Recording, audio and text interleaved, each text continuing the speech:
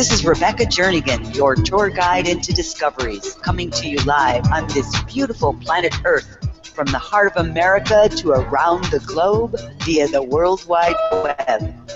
Let's journey together into the realms of the known to the unknown, in search of discoveries, enlightenment, knowledge, and truth.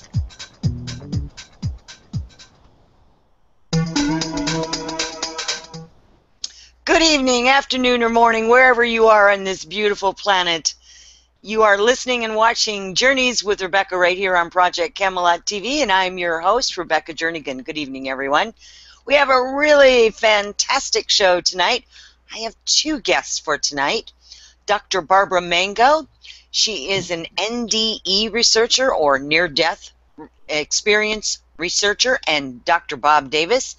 And some of you may remember Dr. Bob. He was on, I think, in September of this year. He's the author of the book, The UFO Phenomenon, Should I Believe? And for tonight, we're going to be focusing a lot on Dr. Barbara Mango. She's an extreme researcher, again, for the NDE research. She's a board member of Life Research Institute that's co-founded by Dr. Heather and Mark Rivera. And I'm going to throw out some websites here. Please know that during the broadcast, we'll be giving those website addresses out again. But it's NDERF.org. That's the Near Death Experience Research Foundation.org. NDERF.org. Also, Out of Body Experience, we're going to be covering that tonight, and that's OBERF.org. And also ADCRF.org. Lots of little numbers of letters there. After Death Communication Research Foundation. So again, we're going to be sharing those with everyone tonight. Now, the co-researchers and founders of each of those websites that I just give you are from Dr. Jeffrey and Jody Long. Several of Dr. Mango's articles have been published on the NDERF website. And also, when Dr. Bob Davis was on, we talked a lot about FREE, F-R-E-E, and we'll get into that a little bit. It's an Edgar Mitchell Foundation. Now, it's still under reconstruction, so at this point, we're going to see if we have an update once we get Dr. Barbara Mango and Dr. Bob Davis on. And she's also going to be serving on the subcommittees of the Near-Death Experience there for FREE, FREE, the Dr. Edgar Mitchell Foundation. So she has extensively researched this. As a matter of fact, when Barbara and I were introduced actually through Bob, Dr. Bob Davis, that's who introduced us originally, and we had hours-long conversation several times, and we spoke a great deal about her thesis and how she got into being a researcher for the near-death experiences. So at this time, I'd like to welcome both Dr. Bob Davis and Dr. Barbara Mango to the show. Welcome, guys. Thank you, Rebecca. Thanks for having us. Good evening. It's a pleasure to be with you again, Rebecca. Yay. It's nice to see both of you. It's really, really fun. This is these topics, of course, are near and dear to my heart. Exploring them the way that I explore them, certainly not as a researcher or as somebody that does as much involvement on the end that you do, Barbara. And of course, Bob, I know that you have also spoken with Barbara at great lengths, and yours actually came from the book you wrote, which I found really fascinating, that after you wrote the book, the UFO Phenomenon, Should I Believe, it brought you to another place, which is we need to research more about what happens with the experiencers. And then, of course, you and Barbara met, and as they say, there are no accidents. And here's our lovely Barbara Mango with us tonight. It really is so much fun to have you here. So either one of you can start, but I think we'll start with you first, Barbara, for a moment. Sure. Let's talk about your beginnings into all of this, because I think the whole thing is really quite fascinating, and I think everyone's really going to enjoy, first of all, is listening to some of the information. And I'm been remiss again. I'm going to have to stop you right there because I did it again. If anyone has any questions for tonight, they can write us in the chat room. They need to put their questions in all capital letters. And the producer, which by the way tonight is JP, we also have our regular producer that's also in the chat room. So JP and Brad, oh my gosh, JP and Brian. That's Bob and Brad together. Brian, who knows? Anyway, it's been one of those days. Brian is in there, and he will be sending us those messages in our chat room here, and so I will read those questions, and you guys can answer those right on air. I'm sure there's going to be some people with a lot of questions tonight. I know that, Bob, when you were on, there was a lot of questions as well. We just didn't get to them all. So I suspect with these topic matters, subjects, that we're going to have a few questions, and I look forward to it. So anyway, now back to you, Barbara, now that I keep getting off on these tangents. If you will, go ahead and just share with everyone kind of how you began this, because you did your thesis on this, and that was the first question I asked you when we first connected up. It was like, wow, how did you get involved with this? Yeah. And as I was talking to you, Rebecca, I actually, my interest was piqued, or my adventure started when I was about 2 years old. I started, as far back as I can remember, between 2 and 3, I've started having a series and continuation of what you would call paranormal, spiritual, transcendent experiences. My first one being, again, probably around 2 years old, when I met a spirit guide. It was a Native American woman who I called Luli. I'm sure her name was much longer and beautiful, but that's all I was able to pronounce. And she and I used to have chats over my little tea table. I would have tea parties and put my little dolls around the table.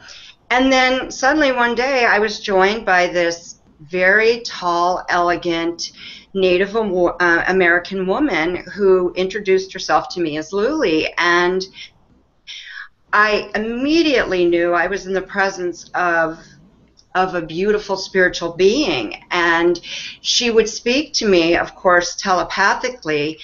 And I have a vague recollection of her giving me a download of a very, very intelligent, intellectual, vast knowledge that at the time I absorbed and I understand, but of course now I've forgotten. And I remember running into the room. My mother said, you know, come on in, we're having dinner, you got to stop your tea party. And I remember being so excited, I ran into my mother, into the kitchen. I said, Mom, oh my God, I was having a talk with my spirit guide during my tea party. And she told me, no, Barbara, you weren't having a talk with the spirit guide. That was your invisible friend. And I'm sure many of us have been told we have invisible friends, but that's where, yeah, so she was my invisible friend that visited me many times. And then one day just stopped, and perhaps I didn't need her in my life at that time anymore, or she had told me all she needed to tell me. So for my very first experience as a small child, you know, just beginning to develop a vocabulary, I had this sense that, wow, there's something going on here that's beyond me, and this is really fascinating. And the second experience I had was when I was around 5 years old. I shared this with Rebecca earlier. I grew up in the Midwest, and I was raised as a liberal, in a liberal Jewish family. And this is during the 60s. Of course, it was, imagine the Bible Belt in the 60s, with the Jewish girl in the neighborhood who has these bizarre paranormal things happening to her. And unfortunately, when I was between 5 and 6, I was in first grade, and I was very sick the whole year. My mother told me I missed 51 days of school, and I believe if you missed 52 days, you were held back a year. So I barely made it in the cutoff. And I had a consistent chronic case of just upper respiratory issues, and they ended up developing into pneumonia. And I was constantly being taken to the pediatrician, and as far as I can remember, he tried literally every kind of antibiotic that was known at the time, cough medicines, antibiotics, and nothing was curing this thing. And it was really difficult. And during this time period, I started having a series, I call them a series of dreams. And in the first dream, and I use that term loosely because at the time, even though I was only 5 or 6 when I had it, Rebecca, I knew that it was not a dream. It was incredibly different than a dream. And I actually was aware I was having a past life experience during this dream. And to make a long story short, in the dream, I was a small child, exactly the same age I was in real life. I was 5 or 6. And the dream started with me as a small child. I lived in England. I was very wealthy. And it would take too long to describe here, but the first dream, I was of that age. I saw myself. I had a vision of where I lived and what my life was about. Fast forward, my next dream, I saw myself in my 20s. And the last dream I had, I was in my late 40s or early 50s, and I saw myself very clearly, and I knew that I had just given the diagnoses that I had lung cancer. I knew that in my past life I had been a heavy smoker. I was a drinker. I was just a major partier. And I had the feeling I had just returned back from the doctor, and I knew that I had been told you have terminal lung cancer. And I was seeing myself as a woman trying to cope with this, trying to process it. I could see myself in the dream, just as I'm looking at you, or as I'm looking, at a TV. I could see myself perfectly clearly. The clothing I was wearing, all the visuals, and at the same time, I was this woman. I was feeling every emotion. I was looking out of her body. It was a three-dimensional experience, Rebecca. I was watching the whole thing as if it were a television show or a documentary, from afar, while at the same time I was this woman. And I was looking out of her eyes, I was feeling myself breathe, and I was feeling her emotion simultaneously. And I had a sense of regret that I had brought this on myself, that I had just not taken care of my health. And anyway, so as I had that last dream where I was trying to cope with the fact that I would be dying of a terrible death of lung cancer, the next morning I woke up and I felt great. I just absolutely felt great. I wasn't coughing. I wasn't struggling to breathe. I remember running into my mom saying, "I feel really good today, Mom." And she was shocked. I mean, I wasn't congested. My chest was clear. She took me to the doctor, the pediatrician, and he said, I have no medical explanation for this. I mean, she wasn't responding. Barbara was not responding to any of the medicines or penicillins we gave her. And, I was really at a loss as to what to do for her. And the minute, I had the dream the next day, he said, she's perfectly, her lungs are clear, there's no congestion, they did an x-ray, clear. I mean, it was actually, what they call a spontaneous healing, which later, I will mention can happen in a near-death experience as well. So I've had many experiences of a great variety.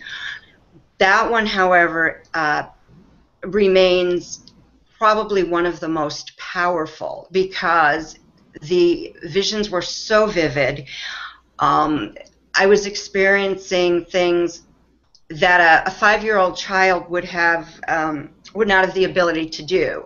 Later on, I was able to check the historical accuracy of my dress and of the times and of the vehicles and homes, and I was actually able to verify of the things that I had seen in my past life.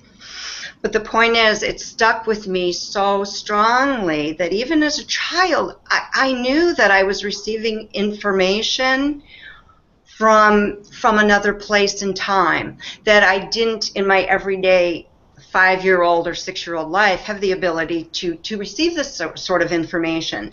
So here I was this very strange, introspective 6-year-old in the Bible Belt in Kansas, going to synagogue, that she had the ability to tap into a consciousness that wasn't her own.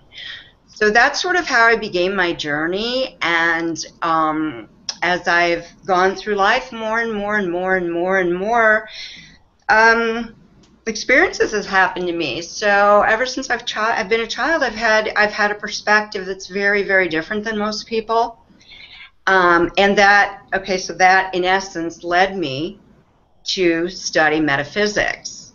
I decided to go back to school for my master's degree way later in life, as you can see. And what led me to do this is I had been working in education and with small children, and I had quite a bad fall, and I broke my back, and I was unable to go back to work for 2 years, excuse me. And during this time, I was in a great deal of pain, and I was fairly immobile. And so I had to figure out what I was going to do instead. And I had always, always, always wanted to go back to school, my master's degree. And I thought, well, what can I get it in? And I said, wow, I'm in a place where I can't be physical. I can't be the dynamically physical person I used to be. And so maybe in a way this is good, because it's giving me a chance to do some inner work and approach things differently. And I thought, maybe I can pursue this fascination I have with metaphysics and consciousness. And so I got in and I started researching different schools and alternative types of education in this field. And I found a theology school, a very progressive theology school in Alabama, which is called AIHT, the American Institute of Holistic Theology. And they offered both master's and Ph.D. courses in metaphysics. And I was like, that's it. And I applied, I got in, and I pursued both degrees in metaphysics. And that's how I began my journey back in school. And so now as I went through my program. Go ahead. I'm sorry. I was just going to say that's how you got on the idea of getting that thesis done. Absolutely. Absolutely. So talk about that thesis. And so that was pretty fascinating. Sure, absolutely. So while I was in school, one of the courses I took that was required was near-death experience studies. And that was, near-death experience was actually the one experience I haven't had. I've had literally almost all other types of paranormal or extraordinary experiences. And so I was really fascinated with this class. I was fascinated with the studies, with the cutting-edge research. Everything about it just drew me in. And I think, Rebecca, what really hooked me was, people such as I, or many probably of the viewers and listeners, have had, experiences, and there are our experiences, and we own them, and they're unique and very special to us. But if we were to explain them to someone else, they may, say, yeah, you're nuts, that's crazy, that's in your mind, you're imagining it. Yet, when I was studying near death, what made it such a draw to me is that it truly is one of the most scientifically studied phenomena that there currently is, and So it's becoming more and more easy to verify some of this phenomena. Since probably in the last 20 to 30 years, for example, resuscitation science has made enormous strides. So a lot of people, especially cardiac arrest victims that would have died in the past, are being brought back to life. And they're coming back and they're telling amazing tales. In fact, this is one of the ways this started. And what makes it so fascinating is because, and what brings the scientific rigor to it, is that most of these patients who are hospitalized while they're having cardiac arrest are hooked up to, a variety of machines that are measuring heartbeat, brain function, respiration, breathing, everything. And so the attending physicians see, they have the visuals in front of them as to whether this person is, in essence, dead. Have they flatlined? Is their EKG flatlined? Is their EEG flatlined? Is their respiration, etc.? And they can not only see via this very advanced equipment if the person is dead or not, and actually have that verification. And when the person comes back and gives them these stories, they can actually say, whoa, according to all equipment, everything here we have, they're dead. They are actually dead, flatlined, gone. And in addition, at least the case studies that I presented in my paper, they've all been verified by third parties. And so when you have the verification plus the highly advanced medical technology to back this up, you're finally able to say, whoa, here's the phenomena. You can begin having a true debate here, whether this is actually possible or not. How much, how verifiable is this? And actually, it is quite verifiable in five different areas, and that's what drew it to me. The fact that there's some scientific rigor and people that experience this, unlike some of us who I said have gone through, past lives or spirit guides or departed loved one visit us. It's so easy to dismiss that. This is not so easy to dismiss, and this is what drew me to the study of. Well, I want to say, I know I told you the story. I was watching a documentary on TV about a doctor back in the 1800s, I believe it was. And what he did was he wanted to prove that the consciousness went on even after a person passed over. So his study was he got a person that was terminally ill and said, can I sit with you until you pass away? And he said he could prove this because what happened was at the time of death, he weighed this patient, and after death, he weighed them again, and they weighed ounces less, but still in as much as that they weighed less than what they did when they were still breathing and alive. And so he did this repeatedly, and of course he published these papers and did all of that for after-death experiences, right? I know this isn't exactly on the NDE, but I wanted to bring that up because here was a guy that meticulously, even though he didn't have high technology, he had, the ability to weigh somebody. Must have been pretty good in order to be able to get grams and ounces out of the weight of a human being at the time of their passing. And he said, so as soon as they passed, they became lighter because the consciousness left. So he believed that's how he believed that there was life after death. And so it's like the near-death experience. They leave, right? But they come back to the body. We bring them back because at some point I believe that they're not severed completely from the body. Right. Yet. It's still young, it's still close enough to the physical form. I've had a couple of near-death experiences that I told you about, and I find the phenomenon myself as amazing. I look back on it, even on my own life, and I go, wow, this was amazing. And they were both very different from each other.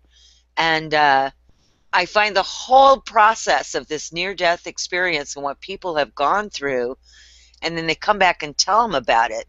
And I have to tell a story about a cardiologist out of Michigan. Matter of fact, in the town that I used to work in Michigan, he's a pretty famous cardiologist. And I actually interviewed him on my show. I didn't know he was from Michigan.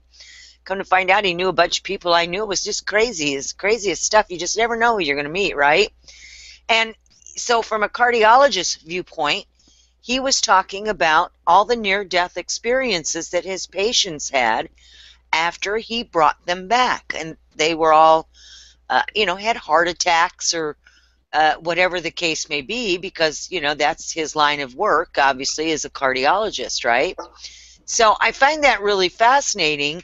That goes along with what you're talking about. And here's this cardiologist, and he said prior to all of this, when he got into the whole idea of being a cardiologist, and then all of a sudden his patients were starting to explain to him some of their experiences, and he said for quite a few years he ignored it until they became so many that he finally had to look into it himself and became altogether different type of a doctor. He was still a cardiologist, but now he took these patients and spoke with them differently because he did the research and he learned about it, and he himself believes in that whole after-death experience, but yet coming back as well. Very fascinating. It is fascinating, and I know what you're talking about. I think we talked about that, but isn't that what the movie 21 Grams was based on? Because I believe the amount they say that was measured was 21 grams or something to that effect, which is so fascinating. And I agree with you. You're not completely leaving. There is some tie. But what I based my paper on, my actual dissertation was called Divided Minds, the Spiritual and Scientific Debate of Death Experience. Because obviously, not having a scientific or medical background, I had an experiential background. My experiences from the time I was 2 years old, my experiences throughout my entire life taught me that I believed that consciousness was not localized to the brain. How could it be? I felt that I was receiving information in a variety of ways from something that was larger than myself, and so I decided to write about a debate that I don't know how many people are aware of this, but right now in science there's an ongoing and very vigorous debate between what science and medicine like to call the materialist and non-materialist viewpoint of near-death experience, and basically what that means is that science is very technical, hard-nosed, traditional, as is medicine, and they don't do change particularly well. As you know, it takes a long time to bring because I forgot it, wasn't it so some of the I'm blanking here, Rebecca, but the person that developed the telescope, Galileo, right? Yeah. I believe he was considered a heretic back then. So if you have ideas outside the box, it takes a long time for them to be accepted. And I'm like, I've got to tackle this. So the current debate that goes on are these, I will call them the traditionalists or skeptics. I like the word skeptics. So the whole point is that because they can determine that people are clinically dead, the traditional medicine will look at the scans. They'll look at a brain scan. Now, a brain scan, if you can imagine in your head a CAT scan, when the brain is fully functioning or you're fully conscious, I mean, it's lit up like a Christmas tree. See vast coloration. You'll see reds and yellows and greens and oranges and purples, and that's the brain in full action. If you look at an actual brain scan of a deceased person, a person, you know, with no brain activity, is black. I mean, it's just like looking at a black empty void. So traditional medicine will look at that. They'll see there's no heartbeat. They will see a flat EEG, EKG, no respiration. They'll see the actual scan of the brain, and all they'll see is a blackness. Their attitude is, wait a minute, there is no way this person is having a near-death experience because they're dead. Their brain is not working. It can't happen. It's absolutely impossible. Their brain isn't working because we believe that consciousness is a part of the brain, that it's biologically placed. It's a part of the brain. Look at the brain's dead. The scan shows the brain dead. The EEG, the EKG, all of our tests are showing the brain's dead, and consciousness is in the brain. So these people are coming back and they're hallucinating, or they have many, many reasons. They've had to come up with reasons why these people are coming back with stories, because since their consciousness has ceased to exist when they died, these stories can't be real. So they've constructed a variety of reasons, such as the most common is the person was hallucinating. Okay, and a lot of doctors will tell their patients, oh, you were hallucinating. Oh, you're still groggy from medication. Another one of their major arguments is that the patient hasn't been given enough anesthesia, and it's called awareness under anesthesia, and that's a very common argument. The problem with that argument is awareness under anesthesia is extremely, extremely, extremely rare. I think it's only 1 in 19,000 people have awareness under anesthesia, and I have had that happen to me as well, and I've had that experience, and I can discuss a little further, but you would never, never, ever, ever, ever confuse that with a near-death experience. And another one the skeptics love, they call it reconstructed imagination. And they use this, they'll either use hallucination or reconstructed imagination or, inadequate anesthesia interchangeably. You could take someone who had an NDE under cardiac arrest, who had an NDE who's congenitally blind, who had an NDE, no matter what their circumstances will, and they'll use any of these arguments, interchangeably. And what reconstructed imagination as in essence is these days, when a person is, I've had surgery recently, I don't know if any of you have, but if you have, and these days you're pretty much wheeled into the operating room, awake. You've got your IV drip in, but you're awake, you're conscious. You're kind of hanging out with the doctors, they're talking to you, they're introducing themselves to you. You're looking around the room going, oh, I'm in for a fun time here. And sometimes you see the equipment they're going to use. They'll discuss it with you. The last time I had surgery, I remember the anesthesiologist saying, hey, hey, how do you like this music? Do you mind if we play the radio? This is, we really like this channel. I'm like, cool, that's fine. So what they say is that people that come back that have had anesthesia, they'll either say, well, you didn't have enough anesthesia administered, or you were hallucinating, or you reconstructed what happened. For example, they would have told me, should I have had one, well, you came into the room awake, so you saw what the doctors looked like. You saw some of the equipment they were going to use. You saw what the room looked like. So you have a pretty good overview of what was going to go on. So as you were coming back to consciousness, you sort of put the pieces together and reconstructed a story that sounds real enough. Like you could say, I saw this when I was out of my body, and we're saying to you, no, Barbara, you just put the pieces together when you were coming back.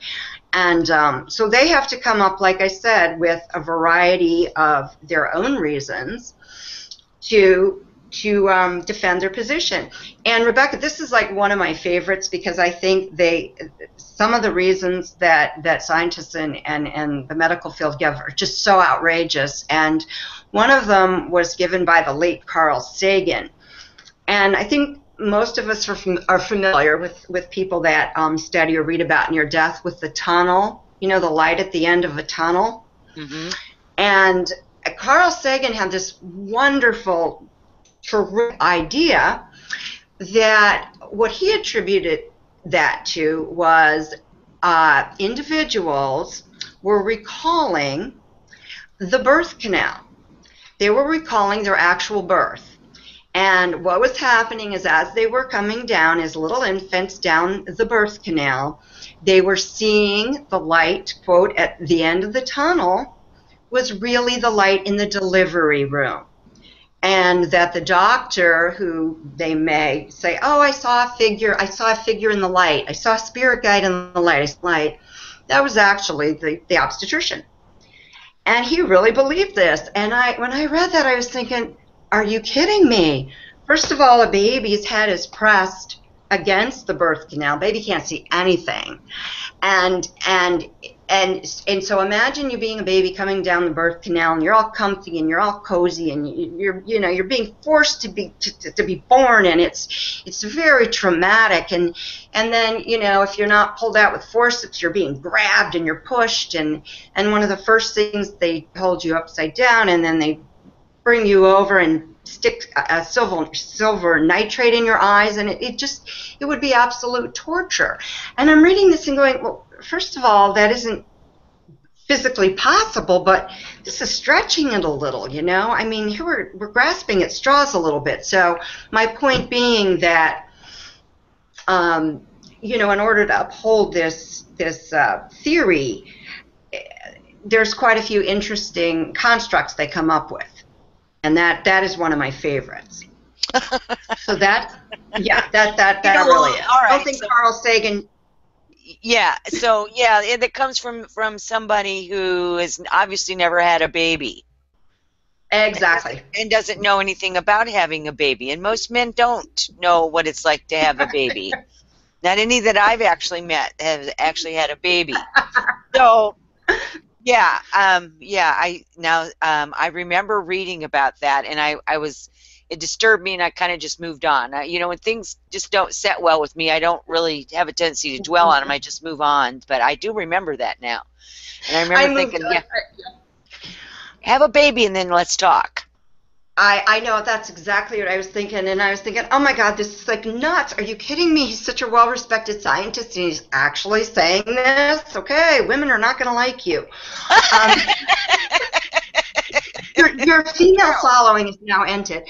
But on the flip side, so now again we're looking at the flat EEG, the flat EKG, the lack of respiration, no heartbeat, and again we're looking at this brain scan that is basically just looks like honestly it looks like a skull that's filled in with black crayon. So the cutting edge science and what we call the non-materials, they believe that consciousness isn't localized in the brain. The brain's a receiver of consciousness. And so they'll take the flip side and say, well, wait a minute. There is nothing going on that we can see biologically, but these people are coming back with these amazing stories that so many of them we can now verify via third party, and we actually know that they're dead via our technology. So this is exactly what we're talking about. Consciousness, it can't be localized to the brain because these experiences are real. And they use there's five main areas that are the areas that have the most validity to proving that consciousness is non-local, because each of these areas, really, if you delve into them, they're medically inexplicable. They can't really be explained medically. For example, the main arguments then that they would theorize uphold their case would be NDEs, as we said, during cardiac arrest, NDEs in the congenitally blind, which is one of, to me, the most amazing and strongest arguments. NDEs that occur under anesthesia, which I briefly touched on, and excuse me, and people that have OBEs, or out-of-body experiences during their near death, that are verified by third party. And I can give you an example of one of that I find very interesting. And again, this is an example of a near-death experience in either somebody who's having cardiac arrest, or it can be used as an example of an out-of-body experience, because they all have overlapping features. This is this case study about a woman named Maria. And Maria was a migrant worker in California. And she came to visit a relative in Seattle. She had never, ever been to Seattle before. And during her visit, she unfortunately had a heart attack. By the time the ambulance came, she was in cardiac arrest. And when you're in cardiac arrest, in all essence, that means you're dead. And she was taken to the hospital, where she eventually was successfully resuscitated. And she told her doctor about an experience she had had while she was dead. And she was very agitated and insistent that he listen to her. And he just basically waved her off and said, nah, you had a hallucination. You don't know what you're talking about. You're heavily medicated. Relax, go back to sleep. However, she was assigned a critical care nurse who took her more seriously. And Maria kept insisting that she had seen a male's sneaker on the third floor of the hospital. And this critical care worker is thinking to herself, this woman's crazy. But she's so insistent that I really need to listen to her. So Maria told her that while she was dead, she had floated out of her body. And she had seen the equipment. She had seen that she had a flat EEG, EKG. She came to the realization she was getting care.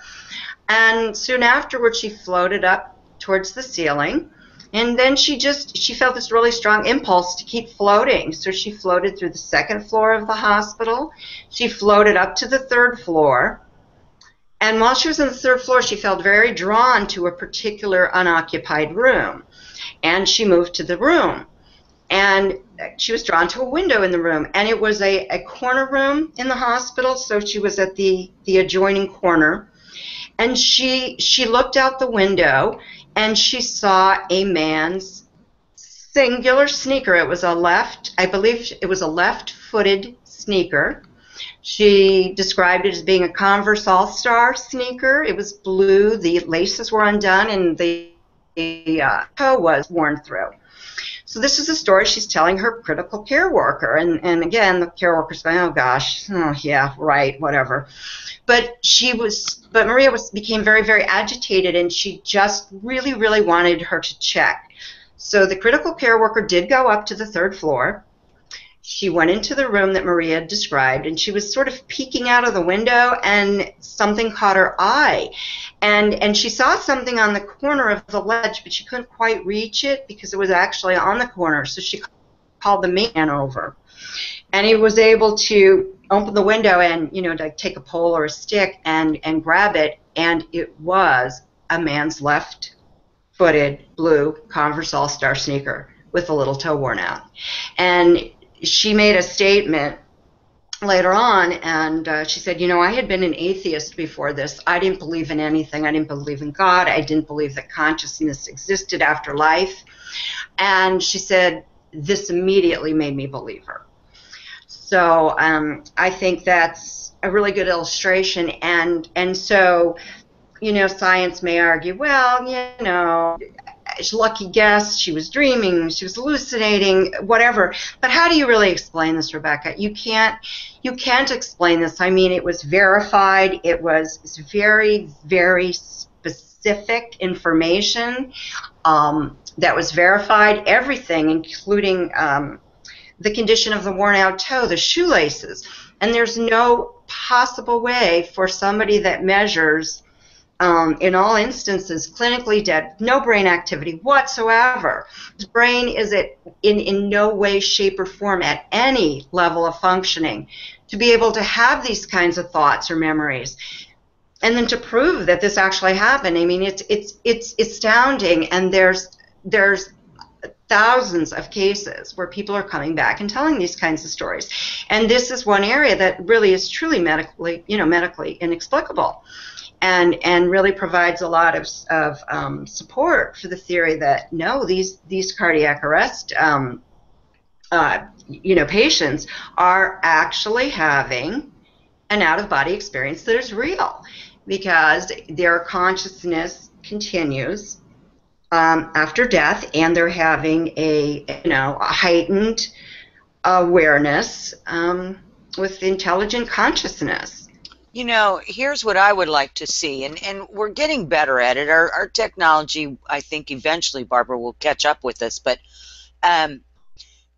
the ability to measure, to view, if you will, the energetic signatures that, like the old Krillian machines where you could go to those fairs and get your aura, they could see the different colors, et cetera, and so forth. So if they could get some kind of technology, and I'm sure they already have it, it's just probably just not out in the mainstream where more people know about it. I'm sure this is just not, just not known yet worldwide, or certainly in too many circles, but where they can actually view the energetics of people when they're in various states, whether it's a state of sleeping, a state of cardiac arrest, in surgery, whatever the case may be, where you can begin to look at these energies, and you would have an actual proof if there was some kind of diagnostic machines where you could see that this is, oh look, that's and after much research and continuity in the research, where they could pinpoint what these energy signatures are. I'm a big person into the whole energetic signature thing, because I view things from energy sources, from minuscule things, and so I know that they exist. I mean, I have like a tiny bit of scientific knowledge, and it's just enough to make me look stupid most of the time. It's just, so I'm, if I can view it and I can tell people about it, there has to be some existence to it. And I'll be glad when they start making some breakthroughs. What I would like for you to do at this point, Barbara, because we're going to take a break here in about 12 minutes at the top of the hour, just a couple-minute break. Let's roll that into the website, the Near-Death Experience Research Foundation website, which you're a member of the panel, yes? No, the Near-Death Experience Research Foundation, NDERF. Yes. I'm not. It's run by Dr. Jeffrey and Jody Long. Oh, okay, my bad. No, it's fine. I had reached out to Dr. Long while I was writing my dissertation. He and his wife founded, it's the world's largest research website in the world for near-death experience. And he started off similarly to what we discussed before, a radiation oncologist in Houma, Louisiana. And he was having very traditional at the beginning of his career, and he was having patients come back and tell him these stories. And thankfully, Dr. Long is a very, very wonderful, warm-hearted, and open-minded person. And he was fascinated with the stories. So he, over time, he developed a website with his wife to actually get more information and converse with experiencers. So his website currently has over 4,000 cases that he and his wife has collected. His website is available in 27 languages. So he's collected stories from all over the world. And unlike a lot of websites, this isn't like some automaton. He actually has live translators that volunteer for him. And So these stories are across culture, across the world, and yet they're also consistent. So if there's any website that viewers are really interested in getting just a vast amount of information, general information, specific information, resources, if you've had a near-death experience or anybody that you know of had near-death experience and they would like to share it anonymously, he has an ongoing research, and you fill out a questionnaire. Again, it's anonymous. And I was very happy that he responded to my email when I was still getting my doctorate. He asked me to send a sample of my writing. When I was finished, I did. He liked it. He asked me to write several articles for his website since he is published. So again, if you wanted to learn something about, say, out-of-body experiences or non-local consciousness or near-death experiences during anesthesia, my name would pop up and you could read my article. And it's also, Rebecca, a wonderful, wonderful resource for people that, don't necessarily feel comfortable forward and discussing their experience because it's very difficult for most people. He has a chat room and all different forums for discussion, and you can talk confidentially, and it's just a wonderful, wonderful site for information. Again, if you're an experiencer, know an experiencer, want to share your experience or participate in a research study, it's a great, great resource. So I have written and published for him. I am not a part, per se, of the foundation. But they're wonderful, wonderful, lovely people. I can't speak highly enough of them. Well, and so, when Bob was on with me, we talked a lot about the fact that there wasn't a lot of support groups out there for the experiencers, no matter what the experience is, whether you're a contactee, whether you're an abductee, whether you have an OBE or an NDE, or either an after-death communication with a loved one or somebody that you knew or know of, or whatever the case may be. We needed this, 25 years ago. Absolutely. Because that's when a lot of people started coming forward, and the whole world just kind of went crazy with all of the people coming forward. And, there was a lot of campaign against, people like you and me, Barbara. Seriously. I know. I know. I hate to admit it, I really do. But, oh my gosh, there's the freak, right? Oh, well, hey, it's okay. Now I don't care. Then I did, but now I don't. It's like, yeah, I've certainly been called worse. So it's all good. But, these websites, and we're going to give them out again here when we come back after the top of the hour.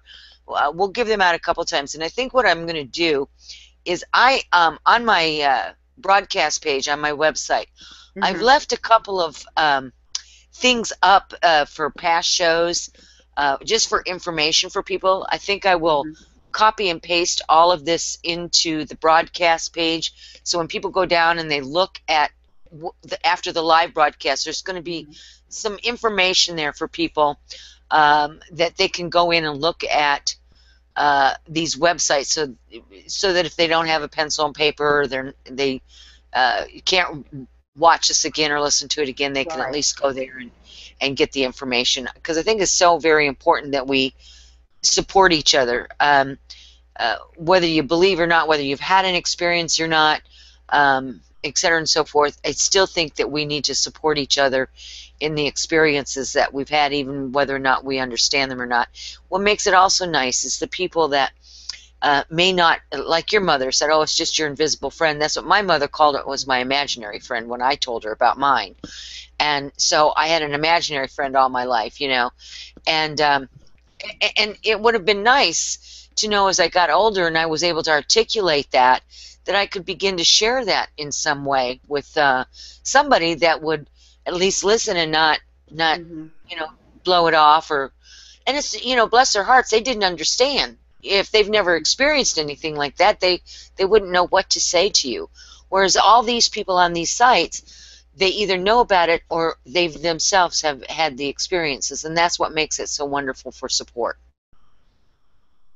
Absolutely, Rebecca. I totally agree with you. I think, you know, even though times have changed, it's still a hard thing to talk about, especially when you feel that you're not going to be heard, or that you know you're not going to be understood. It's difficult for all of us, you know, whatever experience that we've had, and especially for near-death experiencers, because again, I can get into this a little more later, but it's a very difficult, when people come back from a near-death experience, it's a very difficult process of sort of reintegrating what you've experienced on the other side with who you are. It eventually is a wonderful, positive, glorious experience. But in the interim, it takes about 4 to 7 years to process it, and 40% of all near-death experiencers develop PTSD, and a great deal of that, maybe not caused by it, but I think it exacerbates it, that they don't have support. It's just very, it's just a shame. It's unacceptable. It saddens me that these people that are actually brave enough to tell their doctor, they want to share this, and they're told, you had a hallucination, you're crazy, it didn't happen. And so how do you handle this enormous event when you're told that you're nuts, or you imagined it, or you had too many drugs? And that's just, again, for near death. I agree with you, it's much larger than that. It's for any of us who have experienced any type of phenomena. And to find a supportive group is so important. I wish there was a broader base for that. I would like somehow to see that developed. You know, however, maybe that could, going forward, for more people to access. I don't know how that can be done, but you know what I mean, like just to a broader audience.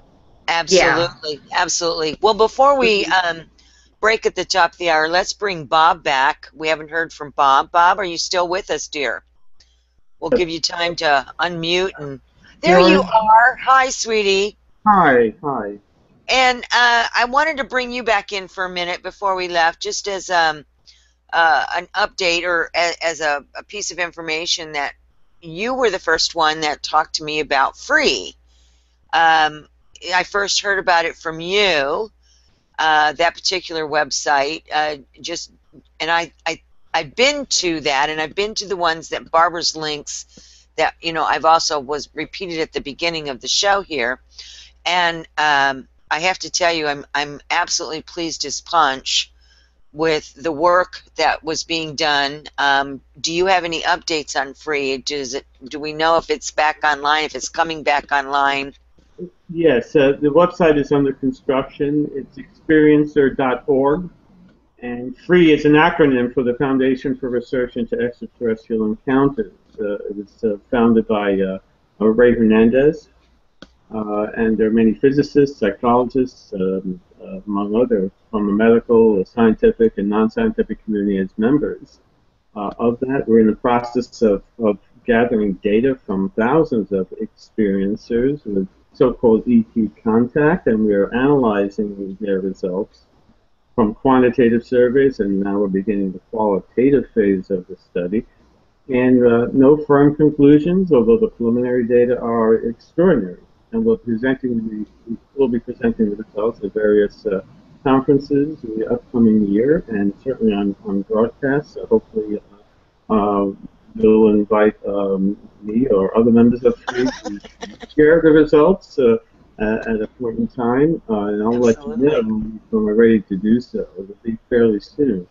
But I think your audience will be very intrigued by the conclusions drawn from the study. Absolutely.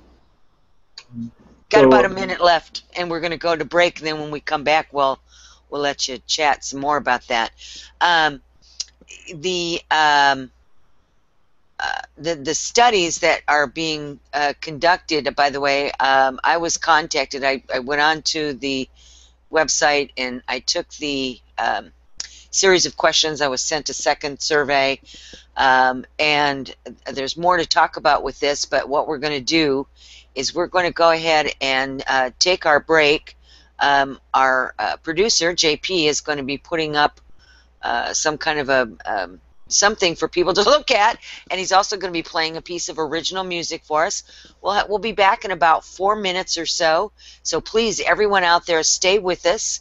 We'll be back with more of Dr. Barbara Mango, oh wow, and Dr. Robert Davis right after this break.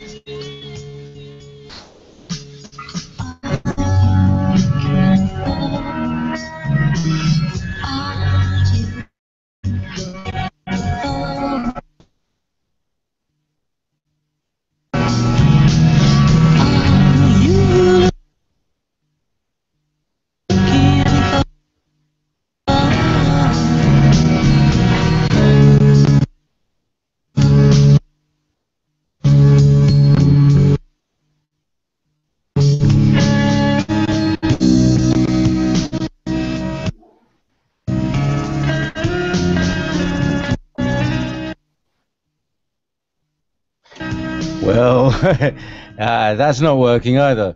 So I don't know what the heck's going on there. It seems to be playing a terrible song. Very great apologies. I can come back. Rebecca, would you yeah, take back the command? I'll step back. All right, everyone. Welcome back. We're going to wait for Dr. Barbara Mango to return, as well as Dr. Bob Davis. And JP, you do still have your... No, you don't. Okay, your mic is on. And I want to give a few announcements while we're waiting for everyone to return here. Is that I'm having a... interestingly enough, I didn't actually plan it this way, but this coming Sunday is my past life timeline integration class. It's for students who want to explore the whole idea behind past lives. I have a very few openings left. At this point, I think I have 3 openings left is all for this Sunday's class, and the cutoff on that will be Saturday, which that date will be the 12th, if I'm not mistaken. Yes, it's the 12th, and so if you want to register, you go to my website, that's journeyswithrebecca.com, and then just look up the classes. While you're there, please check out my new book, The Great Revealing. It's available for sale, and that's in the book section on my website. That just became available on December 1st, so I would entice you all to go and check that book out. It's part 1 of a trilogy. There will be 2 more books coming after that. Hopefully I will have another one prepared in the next few months in 2016. So looking forward to that. And there's also the updated guest list for the rest of the shows for this year. There will be 2 dates that I won't be doing shows, and that is my regular shows, and it's the last 2 Tuesdays in December. So you can get all that information on my website. You can also sign up for my free newsletter, and you can do that right from the front page of my website. Okay, I think I've got all the announcements out. The other thing I wanted to remind people that if you have a question, please do write those questions in the chat box, put them in all caps, and forward them to us. I'm sorry, they will be forwarded to us. Boy, am I having some issues today. They will be forwarded to us, and we will be answering those right on the air if I can remember how to read and speak at the same time. We'll figure it out, folks. Okay, so that being said, I want to welcome back both Barbara and Bob. Thank you both again for being here and sharing your time and your energy and your knowledge with us, and all the hard work that you both have done through the years and presenting your own unique information. So I thank you both for being here. It's wonderful. Thanks. And I think the last time we did it, something happened and we couldn't do it. It was supposed to be in November, and something came up, and all kinds of technical issues or something. And there's been so many issues last month, I can't keep track of which one was which. It's like I feel like, what day was that? I don't remember. But we're going to get through it. I'm hoping that 2016 is a little smoother ride, at least technologically speaking. It would be lovely. It would be a lovely change, for sure. All right, so Bob, I interrupted you at the last, so if you will, maybe pick up some more of your information, then we'll get back to Barbara. I'd like to open it up for more discussions here on all of it, on the NDEs, the after-death communication, the OBEs. Lots of people out there. I can tell you in my audience that there's lots of people that have had these experiences, so we definitely want to make sure we cover those websites again for people so that they can really, really know where to go for additional information. So Bob, I'm gonna come back to you for a few minutes, and if you will, lean forward so we can hear you a little better. Sometimes your speakers aren't real loud. I think you have a very soft voice, though. I do. You know, the more I get involved in studying all aspects of the paranormal, parapsychology, which incorporates near-death experiences, out-of-body experiences, unidentified flying objects, telepathy, precognition, apparitions, you name it. We can go down the list, and it's a long one. But the critical question is there some type of all-encompassing theory that may possibly tie all or most of these so-called anomalous things that are not easily explainable by the scientific community, so to speak, things that seem to defy a logical explanation that's not consistent with current scientific principles? Can it all possibly be related to something, some, again, all-encompassing principle? And there are many theoretical physicists, among other scientists from a variety of different disciplines, that try to advance ideas that might possibly help to explain what is going on. And by the way, I did greatly enjoy both of your insightful, well-informed discussion in the first hour, because you raised many important issues that relate to what I'm getting at. And what I am getting at here is something you brought up, non-locality. Dr. Mango brought it up, Rebecca, you too, in various ways. Meaning, is there a dualistic nature of the body? In other words, consciousness distinctly different than the brain? Is it a separate entity that possibly continues or persists after the death of the body? Does this relate to the out-of-body or near-death experience? And what quantum physicists will contend is that subatomic particles, like photons and electrons, also behave in a dualistic manner. in the sense that they can behave like a particle or a wave. And to be very brief, in order to make this analogy for an all-encompassing possible theory, is that if you take a subatomic particle, separate it, and make them exist light years apart from one another, and manipulate one in a clockwise spin, the other separated particle, once joined but now not joined, will what? Rotate in an opposite direction, even though they appear to be invisible. There's no link, in other words, between them, yet they still communicate. Well, keep that in mind. The other related experiment is that if you shoot a subatomic particle into a box with two openings, it will go through one or the other opening. If somebody is watching the subatomic particle, it will behave like a particle and enter one or the other opening. But if you're not observing it, it will then act like a wave and enter both openings. The point is, there is an observer effect. There is an actual effect by our consciousness on some aspect of physical reality. We, in other words, can alter reality. And this has been proven. This is not a debate. And Einstein considered this to be spooky action at a distance. There are other examples. Now, if you take these examples at the subatomic world, which we are obviously composed of, what are we made of? Well, we're made of these photons and electrons, among other tiny, tiny particles. But the point is, does dualism at that level correspond to dualism in the human form?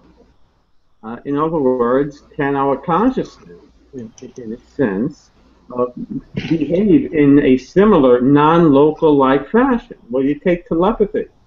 That's non-local. That's mind-to-mind communication in the absence of distance. You take precognition.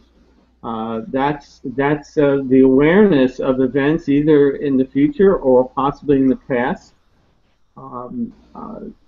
That is non-local. In other words, it's not happening at the present time. It's not doesn't coexist with our current space-time continuum. And people do have impressions of things that have happened in the past.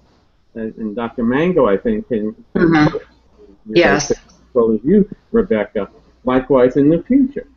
The question here again is there a continuity of consciousness? Are we dualistic in nature like subatomic particles, which we are obviously, again, composed of? Take this one step further. There's something called a Global Consciousness Project out of Princeton University. Hundreds of computers are situated throughout the world as we speak. And they generate random numbers of zeros and ones. And thousands and thousands of trials, 24 hours a day, 7 days a week, over many, many, many years, you're going to get zeros and ones being produced at a ratio of 50 to 50, right? 50% zeros, 50% ones. And all of the input from all of these computers are fed into an aggregate computer at Princeton University. Well, guess what? 4 hours before September 11th, the computers went highly non-random to the point where they deviated statistically significant from 50-50 to 1 to 35, which is a highly, highly significant deviation from randomness, as expected. The same type of, shall we say, collective consciousness effect, where millions of people are focusing in on a single extraordinary event simultaneously, The same thing occurred during the Al-Qaeda attacks in Spain and in London, the tsunami incident in Indonesia when Obama became elected, among other similar incidents where, again, collectively, millions of individuals are focusing their consciousness on the same event. And for some reason, these computers pick up this effect and begin to behave in a significant non-random fashion. Now, what is this proved? Well, there are different twists on it, like there are different twists on NDEs and OBEs, being it a real event where the consciousness exists outside of the body when the body ceases to function, or it is a purely neurophysiologic event that will eventually be explainable. Remains to be seen. But the point is, I'm trying to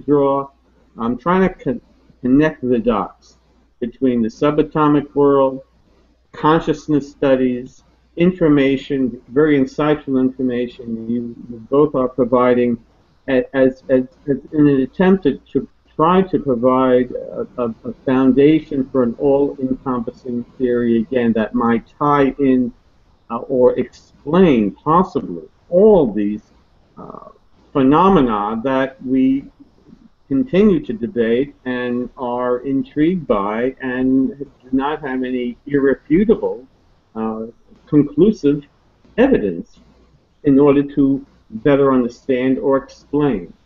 So I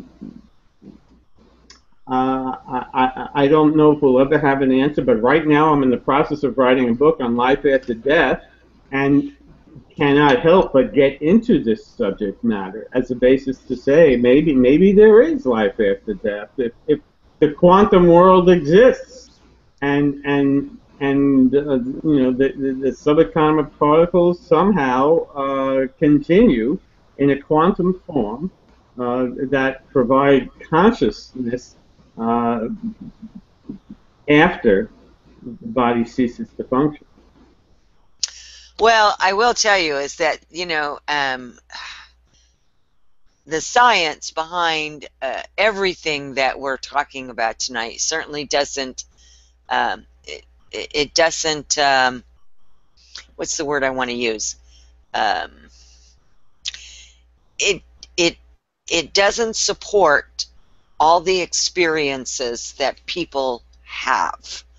When you're talking about an experiencer, just like I was saying earlier, it could be somebody that's a contactee, somebody that's had a near-death experience or an out-of-body experience or an after-death communication with a loved one, spirit guide, whatever the case may be. The science does not back it up. So I used to ask people when they would come to me and they would say, well, how can you prove what you're saying? Well, how can you disprove what I'm saying? They can't. And I can tell you through many years of self-doubt, self-questioning, internal dialoguing and work, and just really getting down into some real nitty-gritty to figure out if my experiences and who I was real or not real, by not having, by the way, anybody to talk to about such things. Certainly it wasn't something that was talked about at a dinner table or talked about in, on TV or on radio or in the newspapers or anything like that. People just didn't speak about things like that. I was the fruitcake of the family, I was the strange one. And every once in a while I would say something like when I was in school, especially when I was in high school, people would look at me and they would just walk away. I would freak people out, from this. I mean, my experiences are real. They're just real to me. And they have to be real because of what happens during these experiences. This is not me just checking out and being in some la-la land, and there's too many other people that are having it. And again, just as we were talking with Barbara earlier, I just cannot wait until the day where they can come up with some kind of technological measuring device, some kind of apparatus that will be able to show just like they did with those photons that you were talking about. By the way, I saw that same movie or video or whatever it was. I saw that same one you were talking about. And I was just mesmerized by it, because I've always been told by my guides that the physics of this planet is that we live in duality. And that duality is the law of the physics of our existence.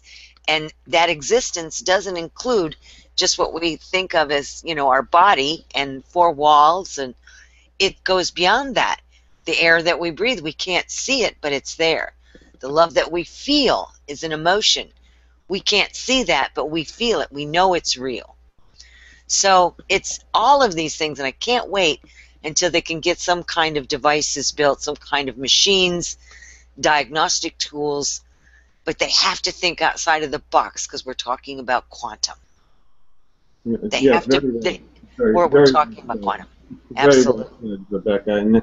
And I don't know what day that will be when we do have some way of objectively measuring in a tangible way exactly what you're getting at. And that's why we often look to the great minds like Stephen Hawking and Brian Greene, Mikhail Koch, who are some of the leading theoretical physicists. Not that they have the answers, not that they have all the answers, it's because they're brainiacs, but math backs it up, but they don't have that machine that you want to provide that hard evidence, that irrefutable confirmation. But they get into theories like the multiverse and coexisting parallel dimensions. You've had guests on talking about this, that allows for alternate realities and separate entities, beings of that coexist in a parallel dimension with ours, branching parallel universes. What if you go back in time and you killed your grandfather before your father was born? They hang out at the bar and debate these kinds of incidents and events, and they all have answers to alternate explanations when these things happen. But the point is, there is something profound going on that unfortunately cannot be adequately addressed by the scientific community. And not that we need the scientific community to address it. It'd be nice to have their blessing, but they regard all this as pseudoscience. Why? Because they don't have the ability to come up with the answer. And their bias, which is unfortunate. Doesn't mean it's not real and it's not the truth. But we'd like that confirmation. But it's real to those who experience it, like you and like Dr. Mango, among many other millions of individuals in varying ways, with all different kinds of phenomena. NDEs being one of many, which are possibly all interrelated based on what you said, dualism. Right. Maybe we could bring Dr. Mango back and continue our discussion about NDEs. I found her discussion fascinating. Absolutely. And JP, can you open up Dr. Mango's mic, please, Barbara's mic, and put her video back on for us? There you are. I can see you. And we're waiting for you to be unmuted. Okay.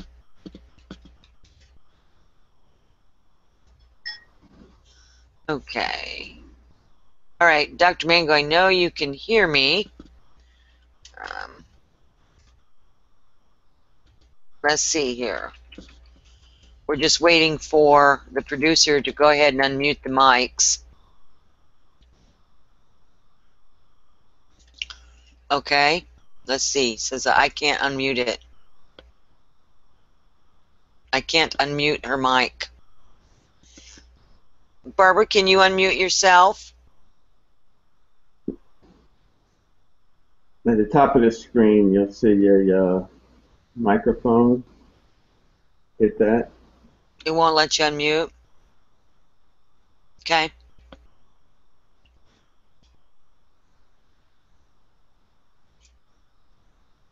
Can you unmute?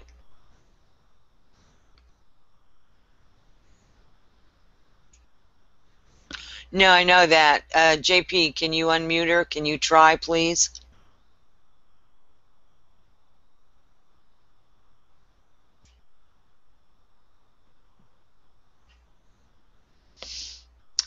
What we may have to have you do, Barbara, is the link that's up here, the one that you got from your email. Okay, we may have you just go ahead and disconnect from here and then just come right back in and you should be unmuted. Okay? But if I may, in the meantime, if I may, it's very difficult to try to develop a scientific explanation why people who have an NDE have such uniquely similar experiences, besides the tunnel and the light and seeing deceased relatives and spiritual beings, beautiful landscapes, and becoming positively changed following the unique event for the rest of their lives. It's very difficult, if not impossible, to again provide an explanation that's neurophysiologic in nature. And yet, a lot of medical physicians and researchers in general try to do just that, and unsuccessfully thus far, at least. So they'll come up with experiments where they stimulate a part of the brain that tends to create a dissociation or a floating sensation. They'll say, see, we can induce an out-of-body experience or near-death experience by stimulating a certain aspect of the brain, resulting in a similar experience. It may, in other words, create a minor aspect of that NDE, but it doesn't account for all the unique complexity of the entire experience that people report. And we're not talking just about people who have cardiac arrest, who have a flat EEG. We're also talking about children who also go through an NDE, as well as people who actually do not or are not near death, who have this similar type of experiences, as well as out-of-body experiences that have nothing to do with death or dying process. Yet many scientists will say, well, this is a hypnagogic kind of a state of mind whereby people get the sensations of floating or being out of their body upon going to sleep. Well, that might be the case, but again, it doesn't account for that complex, highly unusual NDE-like event that's very similar among millions worldwide. So it's difficult to understand and explain, yet an anesthesiologist and physician, Penrose and Hammerhoff from the University of Arizona, contend that there are microtubules and neurons in the brain that operate on the basis of quantum physics that allow for information storage in a holographic way. Well, this is highly theoretical. It probably makes no sense. It's hard to make sense to me, but the point is, they contend that our bodies behave like quantum information storage devices. We're talking about the smallest entities of information when we talk about quanta. And it behaves in a holographic way, whereby it doesn't behave as a three-dimensional construct in terms of height, width, and depth, but way beyond that, and that it persists after the body dies. It operates, in other words, on a different space-time continuum that's not consistent with our 3D world, but in a holographic world. And since our neurons of the brain are composed of it, they contend that they operate in a different space-time after the body dies. Well, I know, prove it. Let's have that mechanical device that can provide that objective, tangible evidence to prove just that. Yet many people do believe it, while there are obviously those who are highly critical of their theories.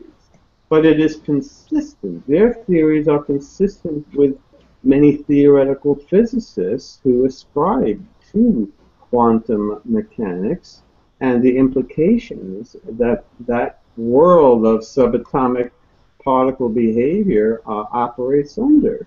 That spooky action at a distance, that highly controversial theoretical branch of physics known as quantum mechanics that may very well hold the foundation and related answers to the phenomena that we are talking about.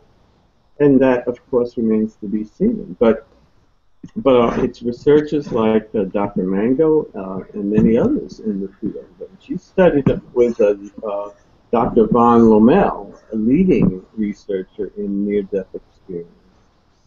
And it's a firm belief that NDEs are in fact real. Bruce Grayson, a noted psychiatrist, too, contends that it is real. Eben Alexander, one of the leading neurosurgeons who wrote a textbook on neurosurgery. It's a hallmark, landmark book that all neurosurgeons study. He had an NDE, and he wrote a book about his own personal experience, firmly committed to the belief that we live after we die.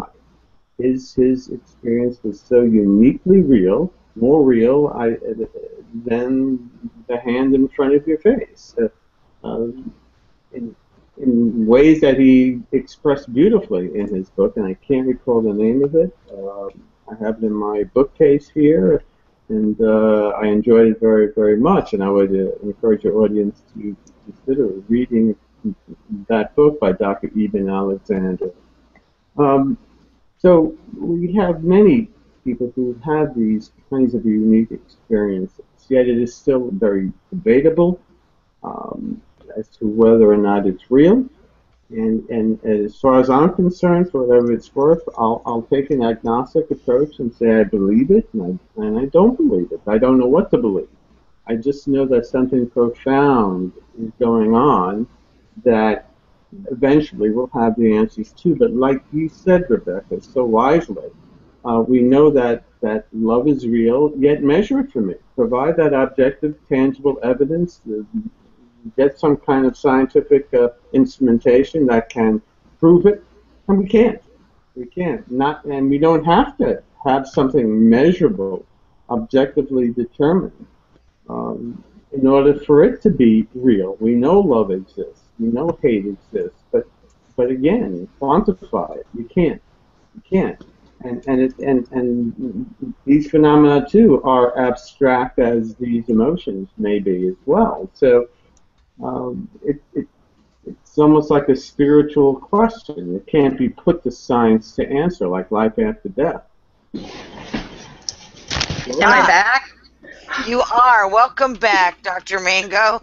We've been chatting in the background in case everybody didn't know, and thank you so much, Bob, for wow, your dialoguing is so fabulous, Bob. And was giving you lots of kudos, Barbara, in case because you didn't hear it, but you'll get to hear it in the playback. Thank you. I was too busy having an out-of-body experience. My computer just would not cooperate with me. Technology, you gotta love it, you gotta hate it. It's it can go either way. What it is, right? Yeah, that's right. What it is. So, Bob, you had some things that you wanted to direct to Barbara. You were talking about, so when she come back, could open up the discussion about it. So would you like to go ahead and do that? Well, I just wanted to say that, Dr. Mango, I greatly enjoyed your discussion about your perspectives of NDEs and the way you presented the information in such a lucid and knowledgeable way. But what you were getting at regarding non-locality and the dualistic nature of consciousness in the mind, you know, my point that I was making was that it's consistent with non-locality at the subatomic level, and I think you acknowledged that, and you experienced non-locality yourself, have you not? You've had some very unique experiences that go beyond, so to speak, the space-time continuum that we all ascribe to in our 3D world. I don't know if you want to elaborate a little bit about those experiences you've had. Sure. Absolutely. Can everybody see me and Yep. hear me? We can. Okay, good. Yes, Bob, I've had a lot, but what I would like to back up and share, I don't remember, Rebecca, if I did mention this to you, but it's very to me synchronistic how Bob and I met. We did meet via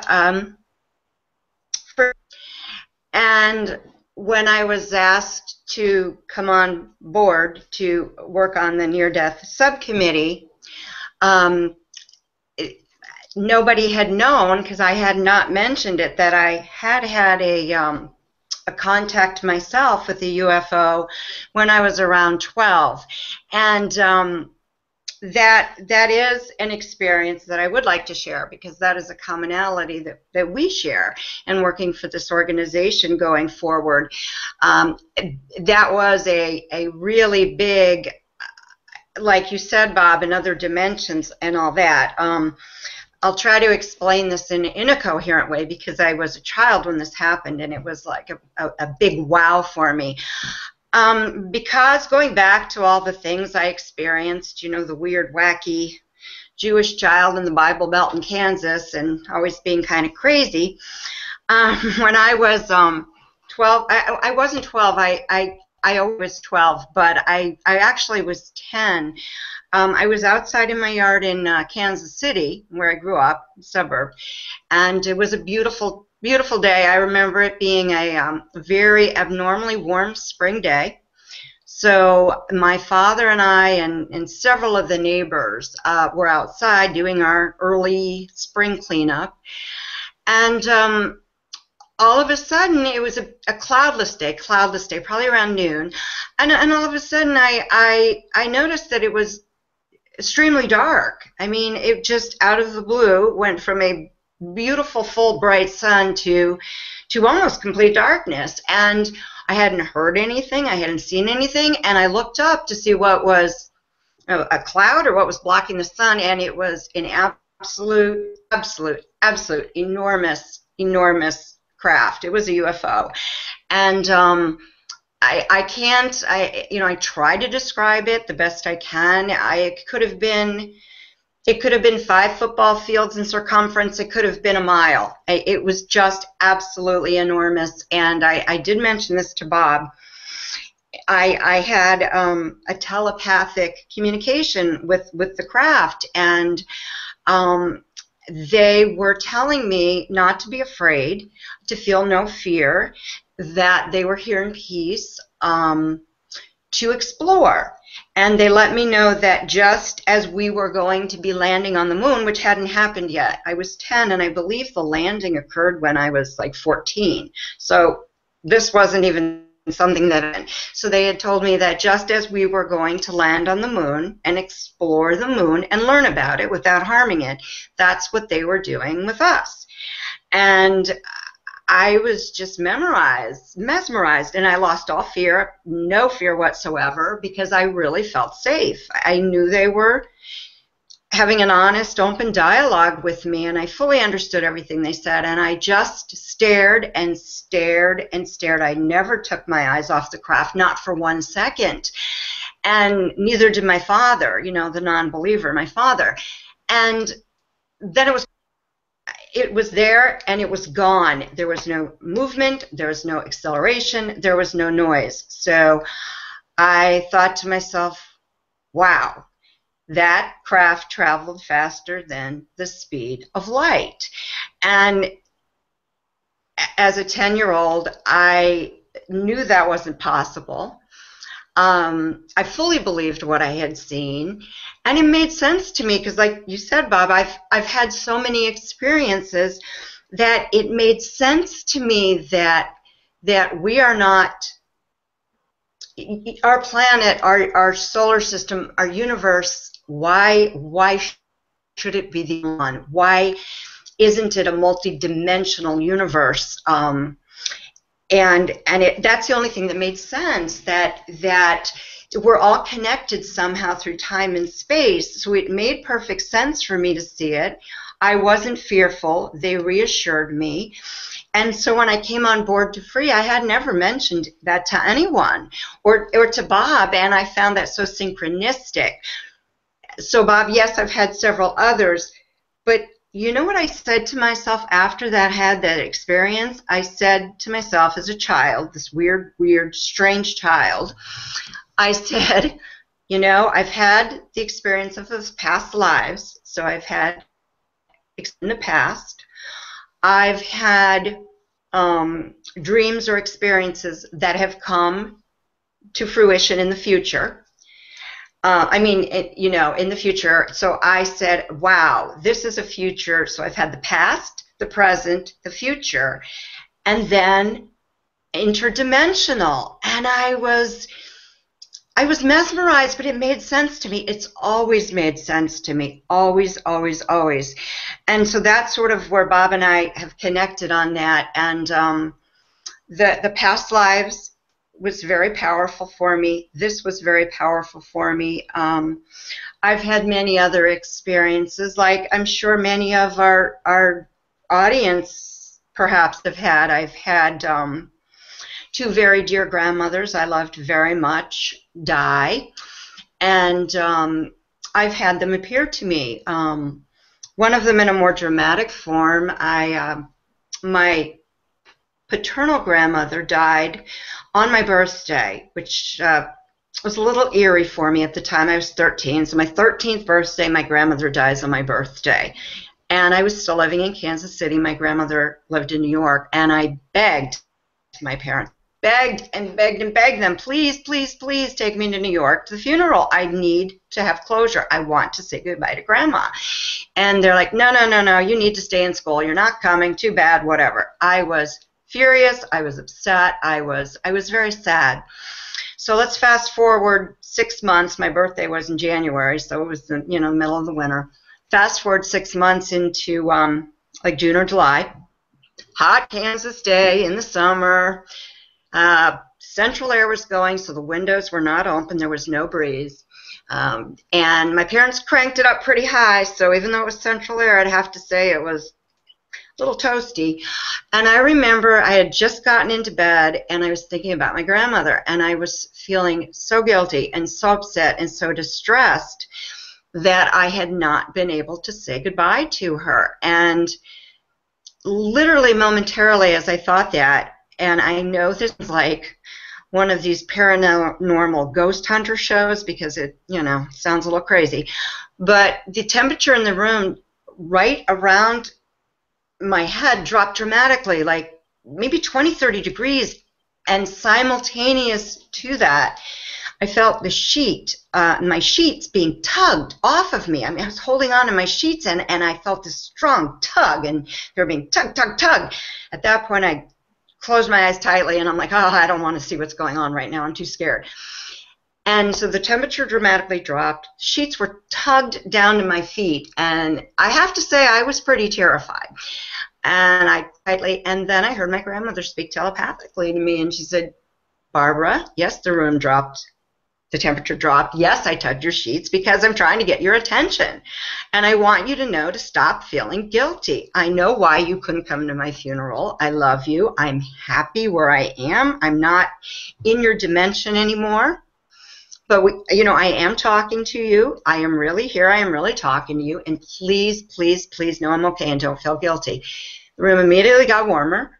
And and that ended. And from that second on, I was able to let go of guilt I had carried with me. A lot of tears cried, a lot of guilt carried for the last 6 months. And Rebecca and Bob and others may understand this as well, but when you have contact with a departed loved one or a spirit, like Rebecca, you say, you just know, you absolutely know. However, I also knew, because I was filled with a love that is so intense, that is something that we as humans in our everyday five-sensory way of being can't experience. It's a profound love. It's almost indescribable, and it's what near-death experiencers describe as the light, the intense love, the being of light, the God. And that's what I experienced. And I've had many, many, many, Bob and Rebecca, as I'm sure, I know, Rebecca, you have too. But you're right, Bob. Every single one of the experiences have showed me that I am either communicating with, receiving information from, or getting knowledge that is not from my five senses or my waking consciousness. It's coming from either what you may call higher consciousness, or what I've always called a non-local consciousness, something that's not of me. And that is the best I can describe it. So even though, yes, I do focus on near death, and especially the current arguments or discussions that the two opposing theorists have, it's much bigger than just near death. It's all types of paranormal mediumship, out of body, after death communication, everything we've talked about. It's all integrally tied. Bob, you did a wonderful job. Thank you of describing in a way that I'm not well versed in. But yes, it's all tied to non-local consciousness and a continuation of consciousness after death, or in a state we're just not aware of in everyday life. Well, it's very interesting, Barbara, because people who have encounters with UFOs and reported entities or non-human intelligences do contend that they communicate with them in a telepathic manner. Mm-hmm. Time and space seem to come at a standstill. They feel as if it's a different type of time and space. It doesn't adhere to, again, our 3D state of reality, whatever that might be. It's hard to put words on that, of course. Mm-hmm. But when they get into this, like you have, like Rebecca has, things don't ascribe to the normal state of what we come to know. So here again, what are people experiencing when they see UFOs and they claim to have contact with non-human intelligences? The paranormal, or the telepathic communication, and other associated phenomena that's consistent with those types of experiences come to bear. And here again, we have the need, I think, to try to figure out what is that all-encompassing theory that may tie all of this together, because I believe certainly what you're saying, quite literally. And you're not alone. There are thousands, if not millions, of people like you having similar types and different types of experiences that defy logical explanation. Mm-hmm. Not that there will be an explanation. Eventually there will be. But the point is, it is real. And people need support because they feel that they're alone and different. Mm-hmm. And may feel insecure, fearful, etc. as a result.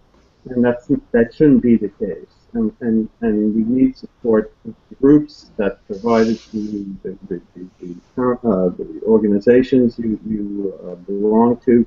And if you don't mind, maybe you can share more about the websites and the support community that they provide through their services.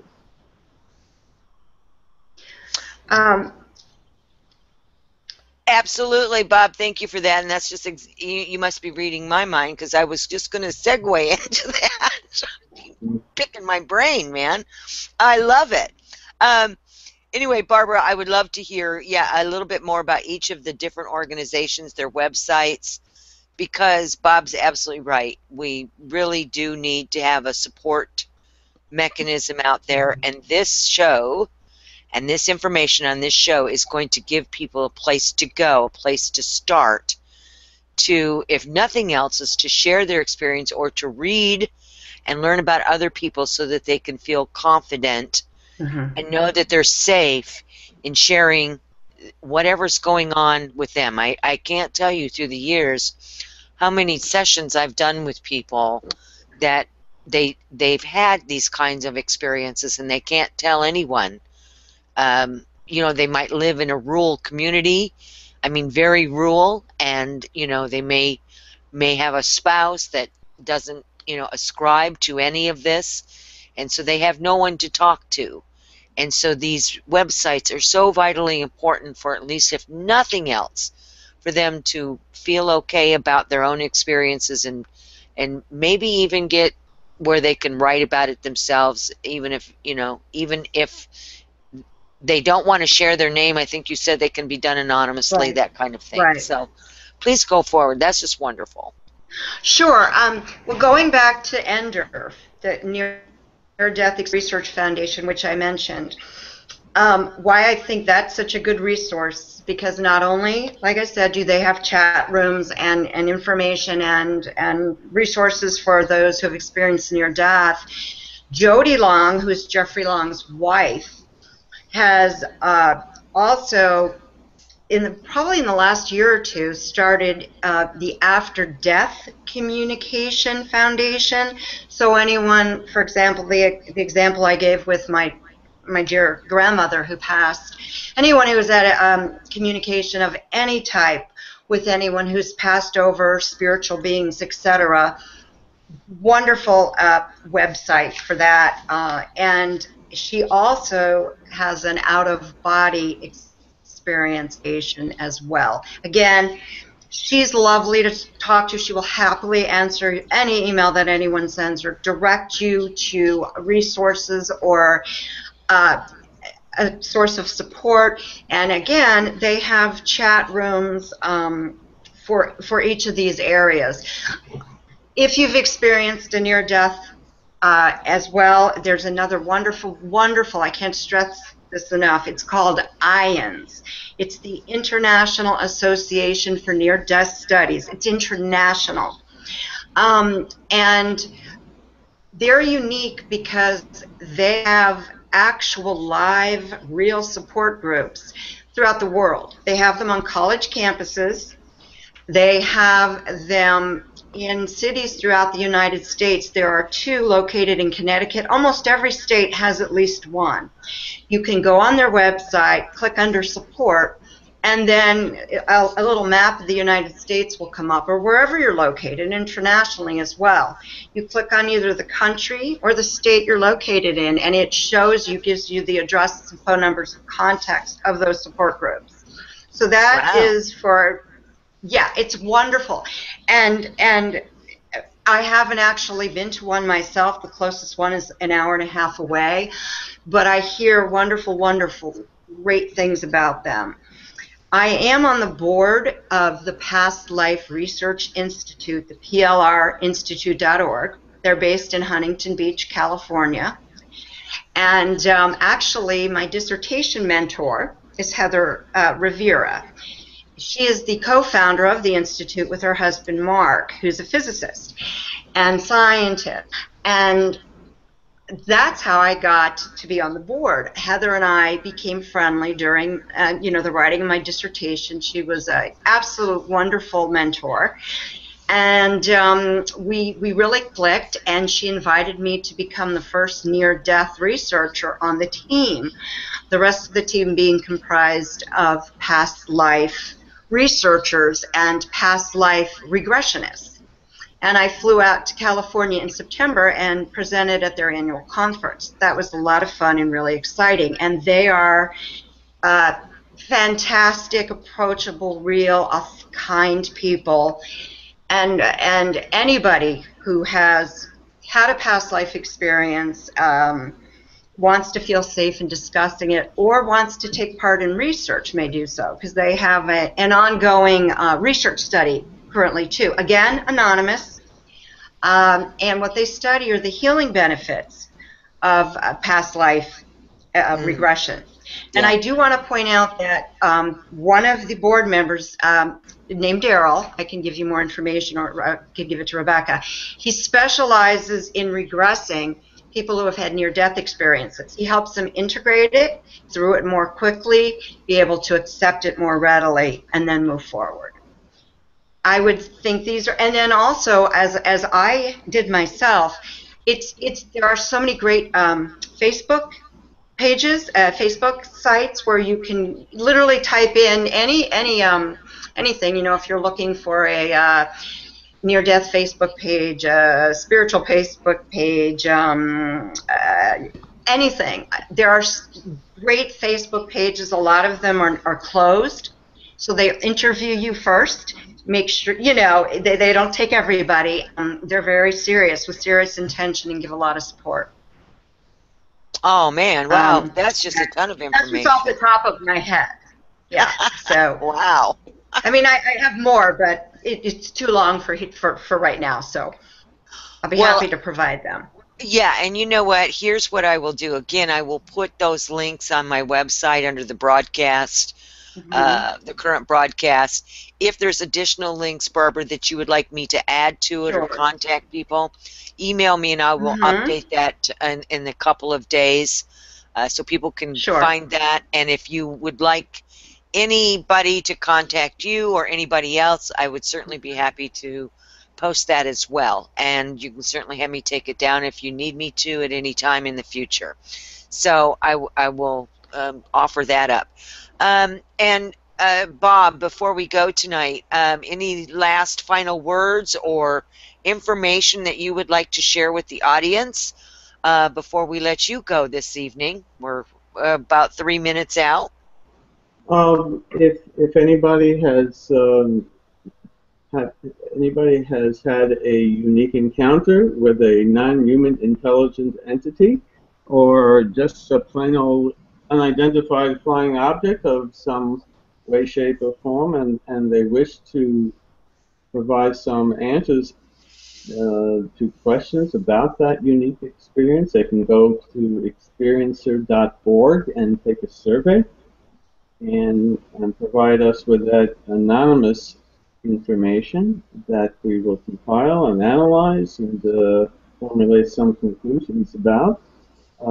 And we're very excited again about that type of feedback, and we'd be very grateful if anybody would be willing to share those types of experiences on that website with us.